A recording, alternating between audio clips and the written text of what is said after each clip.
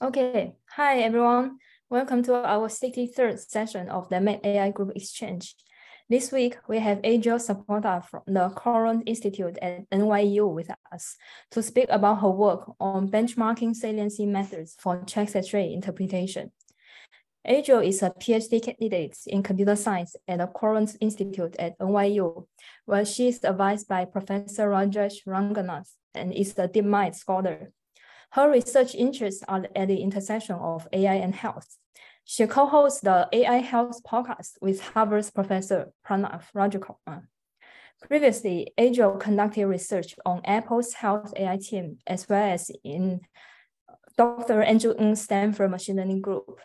She has a lot of industry experiences. She also holds an MBA from the Stanford Graduate School of Business, an MS in computer science from Stanford University, as well as a BA in comparative literature from Yale University. Thank you, Adriel, for joining us today. Before we start, could you let us know how and when do you want to take in questions? Yeah, so please interrupt me. I'll take questions whenever. I'll give the presentation, but please, you can just unmute yourself and ask a question or type it in the chat, and someone can just shout it out loud. I may not be able to see the chat when I'm presenting, but if somebody can just say it out loud. But please feel free to interrupt me. I don't want this to be just me talking at you guys. Let's make it interactive. It's more fun and less nerve-wracking that way for me. So, so yeah, ask whenever. But I'm probably only going to talk for like an hour or a half hour, and then we can do Q&A afterward also. So whatever's easiest. Okay, sounds good. So let's try to make this session as interactive as possible. Without further ado, let me hand it over to Adriel. Awesome. Okay, cool. Let me share my presentation. All right. Do you guys see all this here? Awesome. Okay, cool. Okay. Thank you guys for coming to listen to this and listening in, whether you're doing it live or in the recording. I'm going to take you through some work that we did. We had it published last month, which is really exciting. Before we dive in, I do want to just start by saying thank you to all of our amazing co-authors. There's just no way we would have been able to do this without amazing collaborators in the Department of Radiology, both at Stanford and also at VinBrain and Vinmec International Hospital in Vietnam. We started working on this right at the beginning of lockdown and COVID, and I feel like this project was like the thing that kept me going in that very dark early period. So it holds a very special place in my heart. Okay, cool. So a little background on the problem. As I'm sure many of you already know, deep learning models are able to detect pathologies in chest X-rays with very high accuracy. And the potential benefits are huge. Workflow prioritization, clinical decision support, large-scale screening. But many clinicians, very understandably, have been hesitant to adopt what they see as these sort of black box deep neural networks. And a lot of that has to do with lack of model interpretability. And again, that's pretty reasonable, right? Without being able to understand why a model is making the prediction that it is, there's a risk that it can perpetuate social biases, it could generalize poorly across different tasks, or even pick up on non-biological confounders in the image, which is what we're seeing this example that I have here. So this image here is actually from another paper that you may have seen or heard about. The authors found that deep learning systems created to detect COVID-19 from chest X-rays were often focusing on areas of the image outside of the lung fields that contain these like hospital-specific markers. And so basically chest X-rays that were positive for COVID-19 came from a different source or a different hospital than those that were negative for COVID-19. And so because of that, they had different hospital markers, and the models might have been using those markers for prediction. So it can be scary if we can't kind of pull back the curtain a little bit on what these models are doing. And so one type of interpretation strategy that's widely used in medical imaging is the saliency methods. And these methods produce heat maps, which is again kind of what you're seeing here on the right. And they highlight the areas of the medical image that most influenced a model's prediction. So in the medical context, you can think of that as like helping to visualize whether or not a neural network is focusing on the same regions of a chest X-ray that maybe a radiologist would look at when they're trying to make a diagnosis. And these saliency methods are really common in the medical context. They're used for everything from like detecting hypoglycemia from ECGs and visual impairment from, retinal photographs or appendicitis from CAT scans. I mean, they're used all over. And one of the big questions that we had was sort of like, is that good? Are they doing well? Like, are they doing what they're supposed to be doing? And there have been studies that have shown that in general, saliency methods are not particularly robust, and that they can be misleading or kind of give people a false sense of confidence in a model. But we want to see whether this was actually the case in the healthcare context, and specifically with chest x-rays. And so ultimately, we'll dive into this more, but ultimately what we did is we performed a systematic evaluation of 7 of the most commonly used saliency methods in medical imaging, including Grad-CAM. Cool. Okay, so let's start with the data set that we used. We built off of Chexpert, which I'm sure some of you have heard about. It's a very large, publicly available data set of chest x-rays labeled for the presence of 14 observations. We focused on 10 of the 14 observations in Chexpert. We didn't include fracture and pleural other because they had very low prevalence on our test set, like I think fewer than 10 examples. Pneumonia was not included because it's a clinical as opposed to a radiological diagnosis. And then no finding was not included because it's hard to localize the absence of something. Cool. And like I said, we evaluated 7 saliency methods. These 7 here: Grad-CAM, Grad-CAM++, integrated gradients, EigenCAM, deep lift, LRP, and occlusion. And we ran experiments using 3 different CNN model architectures, which were previously shown to do well in the Chexpert data set. So we used DenseNet 121, ResNet 152, and Inception v4. And we ran experiments sort of using all different combinations of these model architectures and these saliency methods and comparing them all to each other. And ultimately what we found is that Grad-CAM with DenseNet 121 demonstrated better localization performance across the 10 pathologies that we looked at compared to the other combinations of saliency methods and architectures. So in the rest of the work, when I say the saliency method pipeline, what I'm really referring to is DenseNet 121 plus Grad-CAM. But we did try out all the different combinations, and this was the best performing. Quick question here. Yeah. Your evaluation of which is better, was it more a qualitative one, or was it, did you have quantitative metrics to decide which is the best? We had quantitative metrics, and we'll dive into that like right away. We're very soon, because it's sort of in depth how we compared them. But that's a great question, and it's a big part of our paper, was sort of like how we decided to evaluate these saliency methods. So very important and good question that we'll dive into more. One quick question from me. So when you say this model combination, so did you train this model on the Chexpert data, or do you train this model on other data and you're just evaluating the model on this Chexpert data? We trained it on the Chexpert data and evaluated on Chexpert as well. So we had a test set. But importantly, we don't train the models, and we'll talk a little bit more about this in a bit, but we don't train the models on the segmentations or on the localizations. We're just training it on the labels themselves. But everything was done on Chexpert. Okay, because it would be nice to also see that, like, how these Grad-CAMs are like generalizable for the completely different data set, because the models have some problems. So yeah, imagine that the same things also holds for the saliency maps. Totally, I totally agree. That's a great point. Yeah. Cool. All right. So this figure is from our paper. It gives just basically a high-level view on how we went about evaluating the saliency methods. And then in the next few slides, then we'll go into sort of the metrics that we actually used. But so for each combination of saliency method and model architecture, we trained and evaluated an ensemble of 30 CNNs. And I guess we'll start looking at the top row here. We passed each of the chest x-rays in our test set into that trained ensemble model. And then we got out image level predictions or probabilities for the 10 pathologies of interest. And so I can't see who asked the question, but that's what I meant when we train and we train the model just based on the labels. It has nothing to do with the localization. Then after the model has been trained and we get out these probabilities, we use these post hoc saliency methods to create saliency maps for each of the 10 classes that we're interested in. So for each chest x-ray, we'll get 10 saliency maps out, one for each pathology.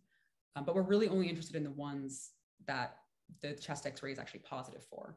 So for example, on the top row here, this chest x-ray is only positive for airspace opacity, pleural effusion, and support devices. And so those are the only heat maps that we really care about. And then we'll apply a threshold to them to produce this binary segmentation that you see on the right in purple. And now ultimately, right, like the point is to decide how good these saliency methods are. And so, you know, in an ideal world, we'd have some sort of like ground truth to compare them to, right? We have other, you know, some radiologist, a human radiologist says like, this is a good saliency map or this is not a good saliency map.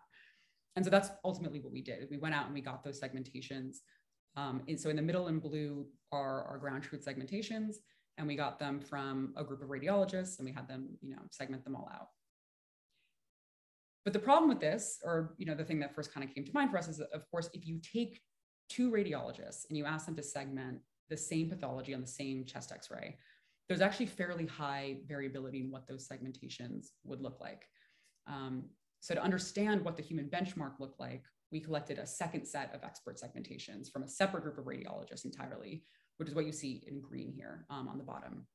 And you'll see like a kind of an example of this here. So in the middle, we have pleural effusion. And I don't know, can you guys see my arrow moving around? Is that okay? Cool. So the ground truth radiologists felt in blue here clearly feel that it's bilateral pleural effusion, meaning that the effusion is at sort of the bottom of both sides of the chest. But the benchmark radiologist felt like there's only effusion here on one side of the chest. So you can see how there's there's a lot of variability just even between radiologists themselves. And so we both wanted to look at how the saliency method segmentations compared to the ground truth segmentations, but also how the human benchmark compared to the ground truth. Cool.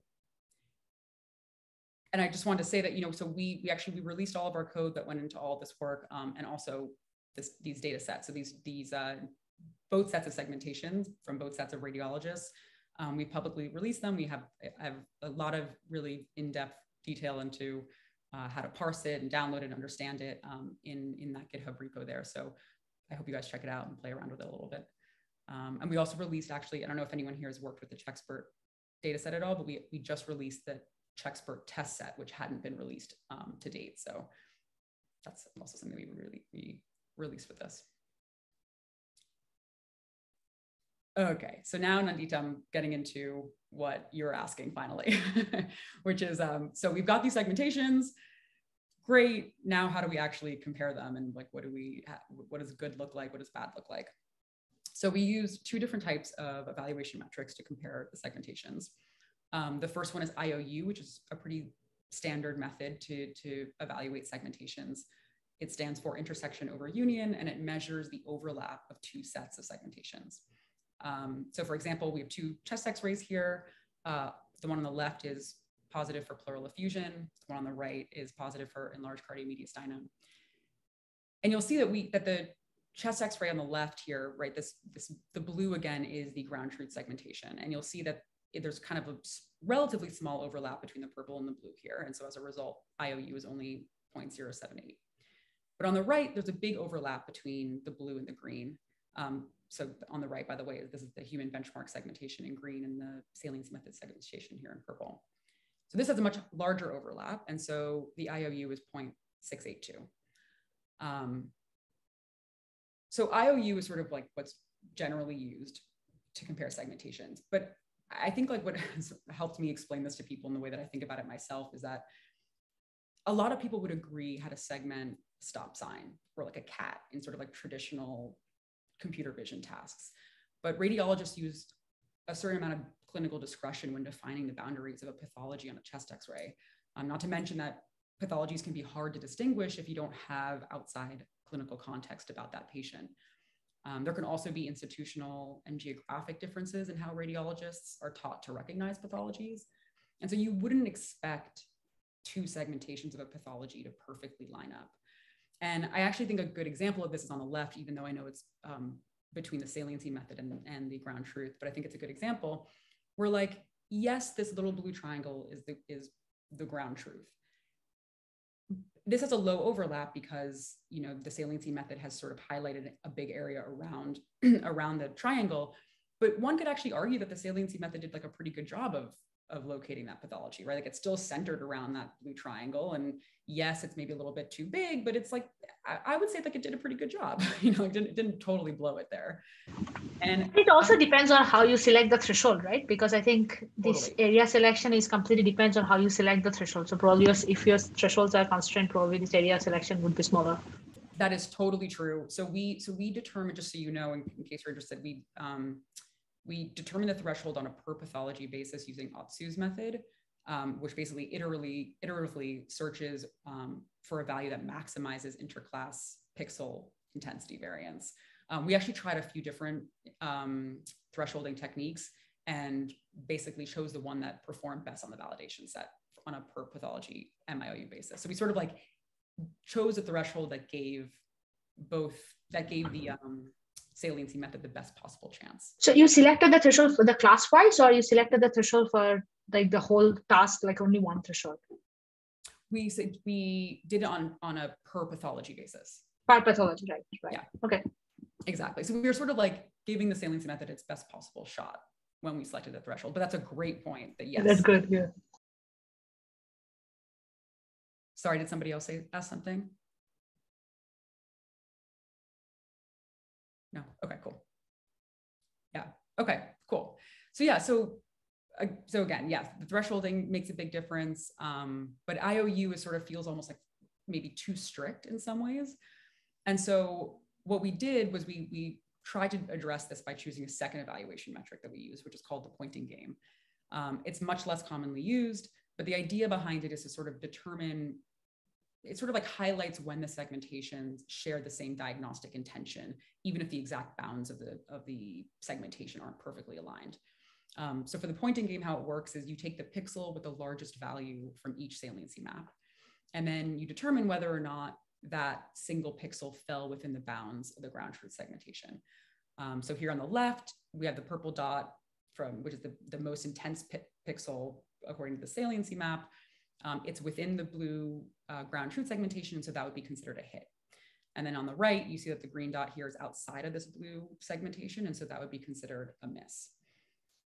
Of course, our benchmark radiologist didn't like assign a pixel value or a value to every single pixel in their segmentation. And so to sort of get around that, what we did is we had them actually, we asked them to find the single point on the chest X-ray that most identified. We called it the most representative point for that pathology on the chest X-ray. So we had them do that in addition to actually drawing out the segmentations. And admittedly, there's a good amount of subjectivity there. Like which point in the chest X-ray is most representative depends on the pathology at hand. So we did give some guidelines, like the most representative point for cardiomegaly would always be the center of the heart. So we gave some guidance there, but for the most part, we let the radiologist kind of go with their gut. But the idea is that it would always be inside of whatever segmentation they drew.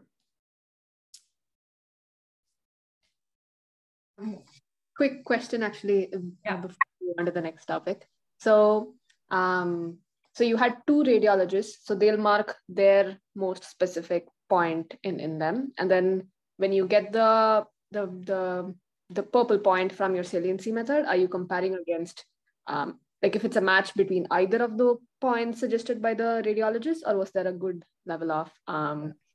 That's a good question. So you'll see that for the ground truth segmentations here, we actually didn't have the ground truth radiologist do a point.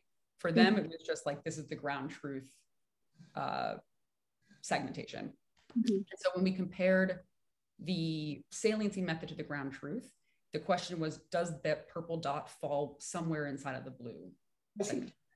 And then when we compared the human benchmark to the ground truth, it was, does the green dot fall within the blue segmentation? So we're never comparing dots to other dots. Okay, perfect. Yeah, I was just that there might be a lot of variability there, so it makes more sense. Yeah. Cool. Thank you. Yeah. Okay. Cool. All right. So here are the first bucket of results that we have. In this graph, I know this is a lot, so I'll walk through it slowly, but we're comparing the saliency method pipeline, which is in purple, with the human benchmark, which is in green. And this is the graph for MIOU, which is just mean IOU. So it's just the mean IOU of all the test set images for that pathology. And I'll show you in a moment the point and game results as well. But I would say the biggest takeaway from this is just that the saliency method pipeline demonstrated significantly worse localization performance on the test set when compared with the human benchmark, whether or not we were using MIOU or hit rate as the evaluation metric. And this was regardless of model AUROC, classification AUROC. So I've included the AUROC down here on the bottom here, so you have a sense of how well the model was actually performing. So for 5 of the 10 pathologies, which are the 5 over here, the saliency method pipeline had a significantly lower MIOU than the human benchmark. So for example, support devices had one of the highest AUROC scores of the 10 pathologies, but it had some of the worst saliency method localization performance when using MIOU. It's worth pointing out that the saliency method did significantly outperform the human benchmark on 2 pathologies, atelectasis and consolidation. And the other thing I wanted to point out was that you'll notice that the human benchmark segmentations have pretty low overlap with the ground truth segmentations, right? Like the highest MIOU is 0.72, I think, for cardiomegaly over here. And so I think that sort of like hammers home the point that while IOU is a common metric for evaluating segmentations, there are sort of inherent limitations to using it for medical imaging, or at least you have to kind of keep that in mind. And this is the same graph, but for hit rate. And so this is using pointing gain. So basically what we call hit rate is just the percentage of all segmentations that were hits as opposed to misses. And again, it's not looking too good for saliency methods here. So on average, the hit rate saliency method performance was about 29% worse than the human benchmark. And it didn't significantly outperform the human benchmark on any of the 10 pathologies. And you'll notice that the localization performance of the human benchmark is also like generally higher when using hit rate as opposed to MIOU, since again, it's a little bit of a less strict method. So the hit rate was above 0.9 for the pathologies, pneumothorax, cardiomegaly, enlarged cardiomediastinum, and support devices. And those. So sorry to stop you here. So this is kind of interesting that when you see that the performance is actually good for the larger finding, but when you go to the smaller finding like lung lesion, actually the performance get worse. I love that you noticed that. That's amazing. No, that's great. That's like really exactly what we go on to show. Okay. Good. But Okay. that's a great thing to have noticed, and that's exactly what we saw too. We were like, that's interesting. Like that. What's happening there? But yes, that's exactly right. In general, we found that the saliency methods did better when the pathologies were bigger and larger in size compared to the size of the chest X-ray image than ones small. But it's kind of interesting that the AUC actually doesn't show that thing. The AUC performance is, for the lung lesion is still pretty high compared to like other larger thing, like for example, cardiomediastinum, right? Which is a really, really large finding, but saliency performance is good, but the AUC is really bad. Totally. I love that you're like pointing all this out, because that's like you're following along with exactly what our thinking was. Like that's what we noticed. And so we went on and said, okay, like what pathologies, what characteristics of the pathologies led the saliency methods to do better or worse? And then also, is there some sort of correlation between model confidence and localization performance? Because it doesn't seem like AUROC is sort of clearly explaining that to us. So okay. Totally love that. And I guess it's also worth noting that, and this has a lot to do with the size as well, that the 4 pathologies that it's doing really well on are they tend to be bigger, but also they're pathologies that there tends to be little disagreement between radiologists about where they are, right? Like cardiomegaly is going to be the heart, and radiologists just know that it's not going to be, there's not going to be as much variability there. I had 2 questions on this, and maybe actually Iman can also chip in. But from my understanding, I thought cardiomegaly is based on the size of the heart, like whether it's an enlarged heart or not. So I feel like choosing the center of the heart, like even if you have a larger heart or the smaller heart, might give you the same result. So I'm kind of curious whether you guys thought about it. And the second question was like this discussion on like the size of the pathology that you're talking about being bigger, meaning like this finding that, okay, bigger pathologies maybe are doing better. is interesting, but I thought support devices are usually on the smaller end of the spectrum, and so but they seem to be really doing well. So,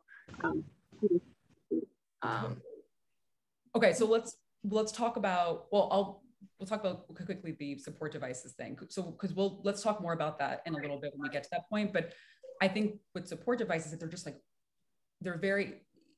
the human, like radiologists know a support device when they see it. It's like a tube or it's a wire. It's like something very obvious. And I think the reason why the saliency method tends to do pretty poorly on support devices, both under MIOU and hit rate, is that they're always like weirdly shaped. You know, they tend to be like long and complicated. They're not sort of like this nice rectangular, simple shape. But we can talk more about that one. I think here I have to support the model, because the support devices, I personally believe that the class label is not accurate, because they call everything support devices, you know, and it is not fair, right? Like this, as you also mentioned, right? Like for example, if you have the ECG support device, they are really look like string. If you have the heart support device, they look like a box. So it's not really fair to call everything support device. Like it's also confusing for the model, like what we can classify as support device, you know? That's interesting, actually. I didn't think about that. I like that. And for example, like lung lesion or the cardiomegaly, as we know that there is a proper shape and the size and the location, but support device can be anywhere, any shape, any location. So it's not really fair to the model, right? And I really like that point of view, actually. That's a great point. Yeah. And even if the model is doing great, because I would imagine that the model should not do that great for the support device, because you understand, like particularly, that's why I was interested if you run this experiment on the MIMIC dataset, because MIMIC is primarily like ICU patient, and they have a lot of wires and everything hanging from them. So most of the time, the model to train on chest part data identify those as support device, and you cannot like blame them, right? Because they look like support device. Totally. No, that's a really interesting point. I also, because another thing that, and I say this a little bit later on, but one of the things that I wish that we could have done, and I hope that other people do going forward, is like, how does saliency method localization performance better or worsen given how consistently located something is, right? So you're talking about like, the device is always moving around. It's not always in the same place. Does that affect the way of, you know? That's a very good point. Yeah. I love this. Yeah, that's and honestly, and I should say, like, I have no medical background. So like a lot of me doing this work was sort of having to work with radiologists and learn all of this on the fly. So I don't know, I can't see who's talking from my presentation mode, but I really welcome all this feedback, because even for me, I'm like, I guess I know a few support devices, but I don't really know, you know, all the many different types that there could be. So this is great. And then sorry, Nandita, I think you had another question about, and now it's slipping from my mind, something about cardiomegaly. Oh, and like whether there was difference in large versus smaller, and whether it would always be the same, the center. Mm-hmm. Yeah, I mean, so I think the way that so for pointing game, we had the radiologist identify the center, but you're right. I guess is your question, you know, whether or not it'd be harder or easier for the saliency method given how enlarged the heart was? So I guess I'm not saying it's harder for saliency versus humans or anything, but I'm just thinking, okay, the cardiomegaly is observed when the heart is enlarged. And so, but when you're using the hit rate, essentially the center is going to like possibly be the same irrespective of whether large or so. Is there something that maybe there is some other differences that are going on but are not captured if you just look at the center in that case? Yeah, I think that raises a good point, which is just that I think all of these evaluation, or at least, sorry, these two evaluation metrics have pros and cons. I would say neither one of them is perfect, and neither one of them captures everything. And I think that's a great example of something that hit rate misses entirely, right? You've sort of reduced the problem to just one single point, and you're missing out on like how enlarged the heart is and what's happening. So I think it's a great point. I think Nandita, that when they measure the cardiomegaly, they doesn't really look at like the size of the heart. What they look at, like how much heart actually enter into the lung, you know? Oh, I see. Particularly for chest X-ray. So it's just like a small strip. Because imagine, like, even if you have a cardiomegaly, your full heart is not in the lung, right? You just see a little bit portion of the heart inside the lung. Like it will seem like it's overlaid on the lung. I think I don't know for them, like how they annotated the cardiomegaly for the human performance, but I would imagine that the radiologists only annotate the enlarged region, not the full heart, you know? Okay, that makes sense actually. So if you did enlarge only then the location definitely would change, I guess. I wish I had an example of one that we could look at together. I think they were segmenting the whole heart though. Okay. Okay, yeah, because I would imagine like they would particularly segment this region, which is like inside the lung. Yeah. No, I'm pretty sure they were segmenting the whole heart, but that's an interesting. Whole heart? Okay. Yeah. Because I would imagine that is not cardiomegaly, right? Like, because you have, of course, every human being has heart. That is not cardiomegaly. Cardiomegaly is how much heart is enlarged, right? Yeah. So in our appendix, we do have the instructions that we gave. Okay. We can go look at those all together at some point, right? When I'm through with the presentation and get a sense of exactly what was given, and we gave examples as well. Okay. I love this discussion. This is great. Okay. Oh, do I have control? Oh, there you go. Okay, cool. Okay, so we have more results, but before we get there, I want to take a brief interlude to sort of just talk through like what this means and what the implications of this are, because I think that an all too easy takeaway from our paper that people often have is, oh, okay, so like saliency methods are bad. But I actually think it's more nuanced than that. And we explain why in the paper. And I think it's important to sort of hammer home here and ask questions as I go through this, because I know that this is a little bit convoluted. But so saliency methods are a form of post hoc interpretability. And what I mean by that is that the models that we use for prediction are never trained, or they're never exposed to bounding box annotations or pixel level segmentations during training, which makes them really, really useful for medical imaging, because, in the medical context, collecting these ground truth segmentations can be a huge pain. It's time consuming, it's expensive. But it also makes it really, really hard to know whether the problem is with the model or with the saliency method. And so to illustrate this, I've got this sort of like toy example here. But imagine that you had two kinds of models and two kinds of saliency methods. You have a model, a bad model, which we're going to call MBAD, that has perfect AUROC for some image classification task, but that we know, thanks to some oracle, does not localize well. Like the model is picking up on confounders in the image. And then we've got a good model called MGood that has perfect AUROC, but that we know, thanks to our oracle, that it does localize well. Like it's looking at exactly the right part of the X-ray that we want it to look at. And then we've got a bad saliency method and a good saliency method. The bad saliency method does not reflect the model's attention, is just like doing a bad job of telling us what the model is doing. And the good saliency method does properly reflect what the model's attention, where the model is directing its attention. And like, let's say that we have the exact same situation that we found in our paper. We classify an image, we apply a saliency method post hoc, we do our evaluation, and we find that there's very poor localization performance, whether it's measured by MIOU or hit rate.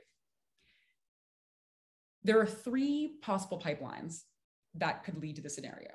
We could have our bad model and our good saliency method, a good model and a bad saliency method, or a bad model and a bad saliency method. The first scenario, where we have a bad model and a good saliency method, is like, that's like the scenario that saliency methods were created for, right? Like it's like we have this working saliency method that properly alerts us when we have a model that's picking up on confounders. That was like the ideal intention of saliency methods. The second scenario is like our nightmare scenario. That's when we have a good model that's actually like appropriately directing its attention, but we're rejecting it on the basis of some poorly localizing saliency method. We have some saliency method that's just doing a bad job of telling us what the model is doing. And so we're like, oh, that model must be bad because the saliency method is telling us it's bad, but actually the model was good. It was just the saliency method that was bad. And then, of course, scenario 3 is just bad all around. And the important point here is that because all three scenarios result in poor localization performance, it's difficult, if not impossible, to know whether poor localization performance is actually attributable to the model or to the saliency method or to both. And so we don't say in our paper that like saliency methods are bad or that models are bad. What we're saying is something's not working here. Something in this pipeline is not working. And until we figure it out, we probably shouldn't be relying on saliency methods to evaluate model localization or to evaluate individual model decisions that a model is making, or individual predictions that a model is making. But I like really want someone to work on this. Like I would love for future work to look into this more and try to see if there's like a way that we can figure out how to disentangle localization performance attribution here. So anyway, I'll pause here in case you have questions about this, but like this feels like something that is easily overlooked because like the headline grabbing exciting thing is like saliency methods are bad, don't use saliency methods. But like I think it's an important point to hammer home before we move on to the rest of our results. I think this is a great like way of thinking about like the end result is bad, but how can we like ensure it's coming from the model being bad and not from, you know, just a random saliency method being bad. I was wondering if you can have like a test model which is like trained on perfect human segmentations, like it's learned to segment. So it to by definition, if it's doing well on those segmentation tasks, it needs to know how to localize properly. And so if you could benchmark these saliency methods on that model, and you can kind of see whether your saliency method is good for a good model or bad for a good model. Just trying to like see whether, you know, you can get a, I know my model is good. Can I evaluate whether my saliency method is good or not? That's interesting. So you're saying basically train a model on the actual segmentations and then evaluate them afterward, comparing it to the model that was not trained on it. That's a good, I'd have to like think about it a little bit more, but I think that's an interesting idea actually. It's not obvious to me now, like why that wouldn't work. I like that idea. Let's think more about that actually, because I think that's an interesting point. I like that. Happy to chat about that as well. Yeah. Cool. I just want to clarify one thing. Hi. The analysis which is shown earlier, the statistical analysis, is it just based on the Grad-CAM or is it for other saliency maps as well, the similar things? This is just Grad-CAM that we're showing here, but we did evaluate this with other saliency methods as well, and that's in the appendix of our paper. And okay, we're just showing Grad-CAM because it was the best performance of all of them, and so we ultimately were sort of giving saliency methods the best possible chance. So this graph is just Grad-CAM. And another just quick question that is there some reason why you choose for went for IOU metric for segment evaluation? Why we chose IOU? Yes. So we chose IOU because that's sort of a common segmentation, a common metric that's used to compare segmentations. We also did hit rate as well, a pointing game. So we actually went with two different evaluation metrics. And our idea was that they capture different things. They're sort of capturing different summaries that we care about. Like I was wondering, there is another like kind of popular metric, which is Tice coefficient, which is also used in this aspect. So I was then thinking whether to choose. Okay. Yeah. Like we didn't. We went with these two, but that's a great point. And I think like one of the things I would love to see people do in the future is sort of think about which evaluation metrics make the most sense for different pathologies or different contexts, because I do think that it's not like there's one metric that's the best. I think they all capture important things that we would care about. So I think it's a great idea. Okay, thanks. Yeah. Okay. Cool. So, so now we're finally getting to what you guys brought up earlier, which is sort of like, oh, weird. Why are saliency methods doing better on these bigger pathologies and not the smaller ones, and what's happening here? And so that was sort of our next question, was like, when do saliency methods perform better, worse? Does it have to do with the pathology itself? Does it have to do with model confidence or how the model performs? So the first thing we did was we conducted a statistical analysis using 4 different pathological characteristics. The first one was number of instances. So some segmentations have this for like one big instance here. Oh, by the way, this is cardiomegaly. So this is our answer to our question. So you see, like they didn't annotate the full heart. Yeah, so the heart would be all the way. All yes, exactly. Okay. Yeah. Okay. Yeah. But it's still, this is not, they can call it cardiomegaly, but ideally, like this is still inside the heart, right? So I don't know what was the annotation protocol, but it's kind of, Cool. Okay, so this is an example of one instance. Here at atelectasis, we've got two. The second characteristic that we cared about was size. So you see here, like obviously this is really big and large cardiomediastinum, but then we've got a small little lung lesion right here. And then the last two pathological characteristics is sort of what we were talking about before with support devices. It was sort of trying to capture the complexity of a pathology shape. And I guess, although it sounds like you guys might know better than I do, but what radiologists maybe often describe as focal or diffuse. And so for both characteristics, we have two characteristics here, elongation and erectangularity. And so for both, we fit a rectangle of minimum area enclosing the binary mask. Those are the yellow boxes that you see. And then elongation is just max length over min length. And then rectangularity is the area of the segmentation over the area of the enclosing rectangle. And then erectangularity is just 1 minus that ratio.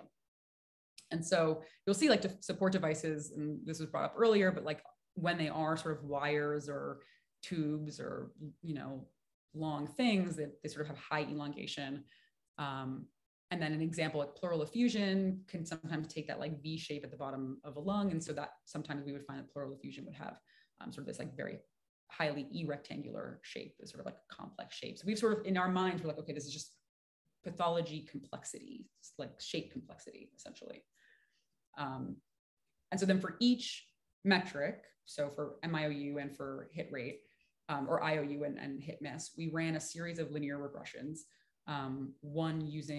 each using one of the 4 characteristics, so one of the 4 geometric features as a single independent variable. And the idea was to understand the relationship between the pathology feature and the localization performance. So the regression coefficient was sort of interpreted as the effect of that feature on localization performance using that evaluation metric. And there were sort of like 2 main takeaways here. The first was that as the size of the pathology increased, the saliency method localization performance improved. And then the second was that as elongation and erectangularity increased, the saliency method localization performance worsened. And these results were consistent across both IOU and hit miss evaluation metrics. Like no matter what, saliency method performance did worse when pathologies were smaller and when they were more complex. Cool. And then we did again another series of regressions to see how model performance when predicting the presence of a pathology affected the saliency method's ability to localize that pathology. So again, like more regressions, was there any correlation? The question was, is there any correlation between the model's confidence in its prediction and the saliency method localization performance? So we ran a regression for each pathology using the model's probability output for the pathology as a single independent variable, and then using the saliency method IOU as a dependent variable. We did this for hit rate as well, but we're just focusing on IOU here. And then for the last row in the table here, we just ran another same setup, another simple regression, but just this time combining all 10 pathologies all together. And we report the linear regression coefficient, but also the Spearman correlation coefficients to capture any potential nonlinearity, any nonlinear associations. And we found that for all pathologies, the model confidence was positively correlated with the saliency method localization performance. The p-values for all the coefficients were below 0.001, except for pneumothorax and lung lesion, which were the 2 pathologies for which we had the fewest positive examples. Cool. All right, so takeaways. We showed that the saliency method pipeline is consistently worse than expert radiologists, regardless of model classification AUROC. And that's concerning in a clinical setting because, if saliency maps are inaccurately highlighting a pathology, it could easily cause a clinician to lose trust in a model's predictability, even if the model output prediction is correct. And like that's the good model plus bad saliency method nightmare scenario that we talked about earlier. And you guys might, people in this room might know this better than I do, but many of the large chest X-ray vendors, my understanding, is that they use a lot of these localization methods to provide pathology visualizations in their CAD products. And like saliency maps are used for clinical decision support, quality improvement, and quality assurance. They're used for data set annotation. But our findings are kind of showing that something's going off, something's wrong here, and they're just not reliable enough yet to validate individual clinical decisions that are made by a model. We also show that saliency method pipeline localization is worse when a pathology is smaller in size and less and more complex, which would suggest that maybe deep learning explainability as a clinical interface is maybe less reliable and less useful when used for pathologies with those characteristics. We showed that model assurance is positively correlated with saliency method localization performance. So maybe saliency methods are safer to use as a decision aid to clinicians when the model has made a positive prediction with high confidence. And then finally, we released we publicly released this development data set, which we're calling checks localized, of 234 images with 643 expert segmentations. Again, like, please reach out to me if you have questions about it. Like, that was where we like want people to use it, and I hope it's helpful. I do want to just point out some future work because there's so much to do here still, and you guys had such great ideas like just throughout this conversation already. I think that deep learning explainability is so important for medical imaging. I think it's one of the big bottlenecks that we're facing in terms of being able to really deploy these models into clinical workflows. So I'm super excited to see what people do in this space. Again, like, a big reason we released this data set is that we're hoping people will use it to develop either more saliency methods, but maybe just other types of explainability techniques for medical imaging. You would suggest this, Sandita, for like, testing out model attribution, but maybe we move away from post hoc interpretability and actually develop models that directly use these ground truth segmentations during training. So there's still a lot of room to grow here. We discussed this earlier, localization performance attribution. It's difficult, if not impossible, to know whether poor localization is attributable to the model or the saliency method. And so would love to see somebody work on trying to disentangle that. Maybe there's a confounding effect of model calibration on the evaluation of saliency methods. I think that's something that people can look into more. We didn't have a chance to look into as much as we would like to have. Our data set only had 11 chest x-rays with pneumothorax and 50 with lung lesion. And so it would be interesting to see what the impact of pathology prevalence in the training data is on saliency method localization performance. Like, how much does the model need to actually see? We talked about this also, but some pathologies like effusions and cardiomegaly are like always in the same place in a frontal view chest x-ray. But others like lesions and opacities can occur in different locations. And so it'd be interesting to see sort of how a pathology's location, but also the consistency of that location would affect saliency method localization performance. And then finally, we focused on pathologies that are present in the chest x-ray, but the lack of a given finding can sometimes inform clinical diagnoses. So, like the lack of normal lung tissue pattern around the edges of the thoracic cage might be used to detect pneumothorax. And so it'd be interesting to see sort of, or explore sort of these counterfactual visual explanations that are sort of similar to the counterfactual diagnostic process of a radiologist, and whether that can help at all with this localization. Okay, so that's all I have, but let's keep chatting because I really love this and you guys all have really great ideas, and love to hear any more questions that you guys have.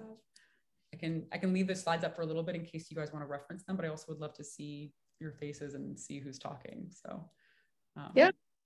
I guess before we move on to questions, so let's thank Adriel for the wonderful talk with a round of virtual applause. I think it was a great, I think benchmarking saliencies is definitely much required at this point, and then showing it on chest x-rays is definitely really valuable for clinical usage. So yeah, I guess we already have Juan Manuel who wants to ask a question, so go ahead, Juan Manuel. Hi, thanks for your great presentation. I had a question on what your thoughts are on evaluating predictive models as opposed to models that are classifying.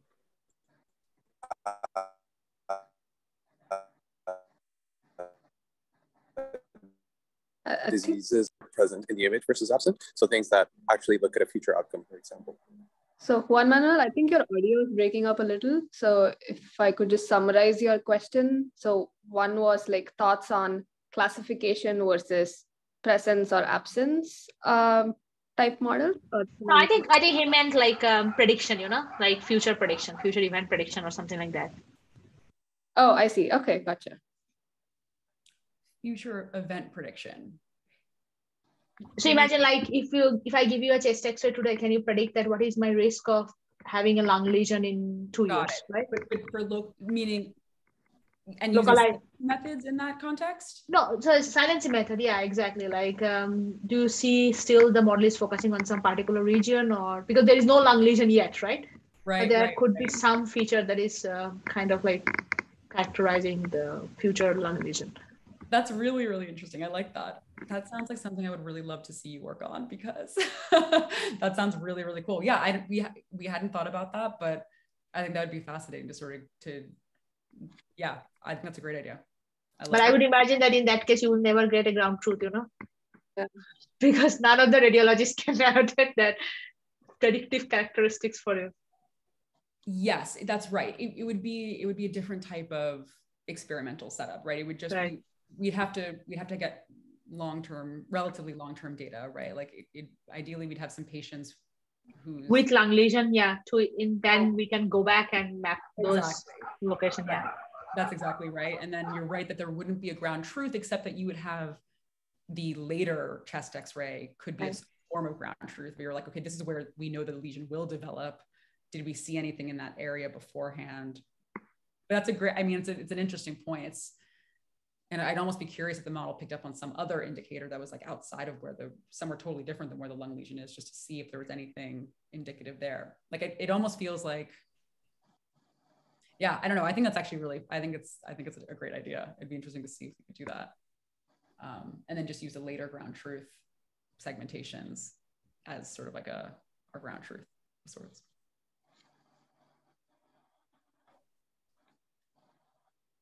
Awesome. Did that answer your question, Juan Manuel, or do you want to have any follow-up discussion as well?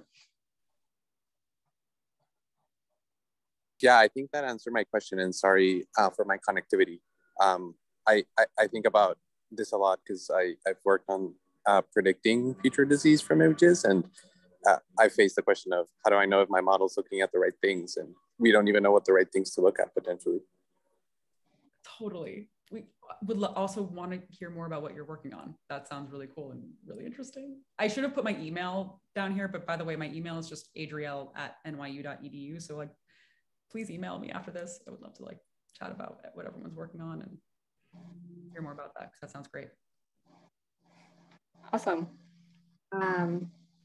Any other questions from the audience? I actually had one more question, Adriel. So I know that you said Grad-CAM basically performed better than all the other attribution methods. Do you have a sense of like how much better? Like were they just like around the ballpark? Maybe like they might work for some pathologies. Like what's the scale of? It wasn't like Grad-CAM was unbelievably better. It was sort of ballparkish, honestly, and it was a pretty close call, if I remember correctly. We have the results in our appendix, but it was definitely like for some pathologies, not all. Other saliency methods did better for other pathologies, and we just felt like Grad-CAM was best on the margin. It was better across both evaluation metrics, but it wasn't. I mean, I think some saliency methods definitely perform much worse, but there were definitely like other contenders up there. So it wasn't like it was, Grad-CAM was far and away the best by any means. So another area of interesting future work would be like seeing if certain saliency methods are better for specific types of pathologies versus others. Because there are definitely some saliency methods that were better on certain pathologies than Grad-CAM was, for sure. Interesting. And yeah, I would be sorry, go ahead. I was just going to say quickly and same goes for even model architecture. I mean, I think DenseNet was pretty consistently, more so than Grad-CAM, was pretty consistently better, but there were occasionally ResNet also did, well as well. But I'm sorry, go ahead. So can you go back to the bar plot that you were showing between radiologist and model? Yeah. So did you guys did also this for between the two radiologists? So that's what in green that we have here. No, but that is like only one radiologist, right? Did you also try to compare the same annotation? Like imagine like 10 images annotated by the same, like two different radiologists, and you do this kind of like analysis on the performance of two radiologists, like inter-annotator agreement, more or less. I see. Got it. So you're saying basically like get two sets of ground truths essentially. Yes, yes. To both of them. That's fair. We didn't do that just because asking radiologists to segment. Yeah, I understand. Because at least even if it is like 10 or 15, but at least just to understand that how much variation they have, because I would imagine if you just look at the IOU score between the cardiomegaly, cardiomyopathy, between model and radiologist, you would see the same, probably similar performance also between the radiologists. Yeah, I mean, I think that's what the human benchmark was trying to capture though, right? Was to get a sense of what that variability tends to look like. Okay. That was the point of having it. Sorry, go ahead. No, go ahead. Yeah. Because human benchmark in terms of like the other metrics is different versus IOU is different, right? IOU, you are directly comparing the overlap. So I would imagine that even if the overlap would be sometimes very minimal, because everybody sees the findings differently, you know? Sorry, so you're saying sorry, what was different than the overlap? Yeah, for example, in pneumothorax, right? Yeah. If you ask like a radiology residence probably to annotate pneumothorax, they would annotate the full region. But if you ask a professional radiologist, like many years of experience, asking to annotate the pneumothorax, they will just annotate probably a smaller region, you know? Got it. But so IOU. And why doesn't the human benchmark metric here capture that in your mind? Because it's just like one bar, right? I would like to see the same 2 bars parallel between like multiple radiologists, you know, 2 or 3 or whatever, how many radiologists you have. Yeah, that's fair. I'm sure there's work, by the way, out there that we can. Yeah, we know that. Yeah, definitely. Like, has like looked into what the variability would be, but that's totally fair. Yeah, right. We didn't get a chance to do that though, unfortunately. Adriel, wouldn't the error bars on the green plot kind of do the same? Isn't? I think it's a mean, and then the error bar is the variation of all the annotations in there. Yeah. It's not the variation of between radiologists, the variation between the test sets. Oh, I see. Okay. Yeah. Cool. I think we have one more question also. Cool. Siddhartha, do you want to unmute and ask your question?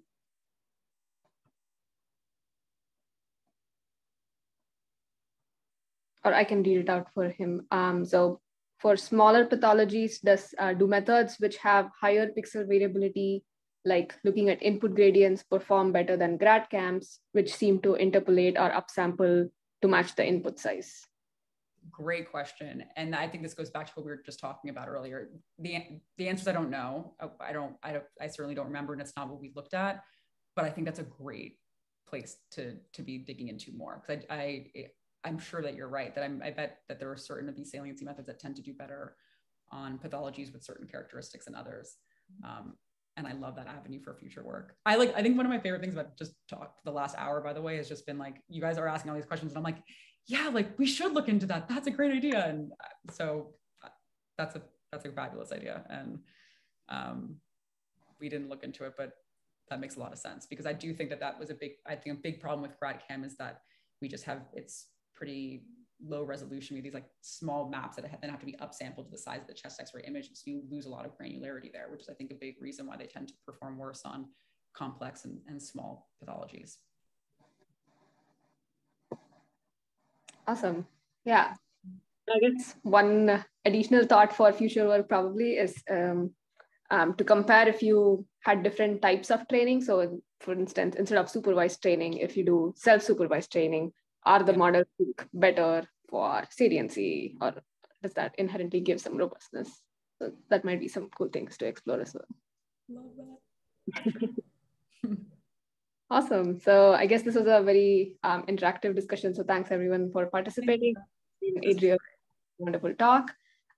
We will put up the YouTube video up online tonight. And so if you have more questions, please feel free to reach out to Adriel, or you can reach out to us also, and then we can put you in touch with her.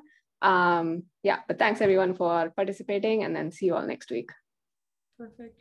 Thanks guys. I really appreciate it. And thanks for all the questions and chatting with me. Thank you.